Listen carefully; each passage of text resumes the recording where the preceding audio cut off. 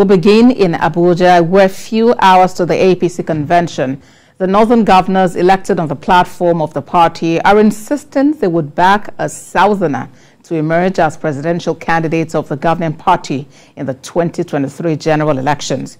That's according to the National Organizing Secretary of the party, Chairman of the Northern Governors Forum and Governor of Plateau State, Simon Lalong, who briefed State House correspondents in Abuja. The governors made their position known after meeting with President Muhammadu Buhari at the presidential villa. Governor Lalong clarifies that the leaked memo that went viral last Saturday was the true position of the northern governors as they came to officially consult with the president. According to the governor, President Buhari has not anointed any of the 23 aspirants expected to participate in the party's primary as a flag bearer of the APC. We have details later. Northern APC governors are sticking to their guns. They insist the presidential ticket of the party should be zoned to the south. They have also told President Buhari the reason they are advocating for a power shift. They also revealed that Mr. President emphatically said he does not have a preferred candidate. Any candidate was emerged through a transparent process.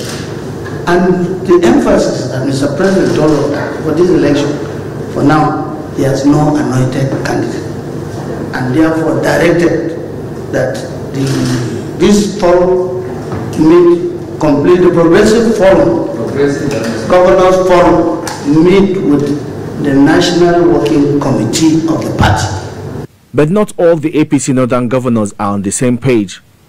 Kogi State Governor Yahaya Bello, who is also a presidential aspirant, has continued with his campaigns, consultations and lobbying. He refused to align with the decision of his colleagues from the north, even at the risk of not getting their support. The governor of Kogi State chose to excuse himself from meeting with Mr. President because he believes that he does not agree with our position. There are 14 APC governors out of the 19 northern states.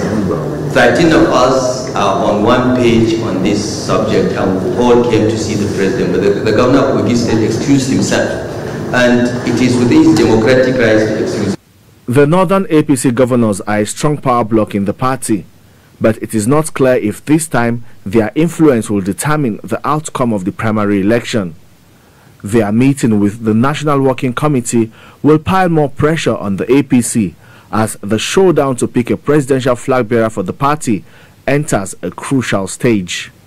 President Buhari told the APC Northern governors that he does not have preference for any of the aspirants.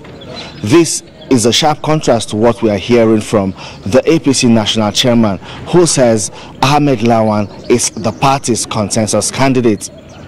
But clearly now it seems the APC Northern governors will not support any aspirant from the north.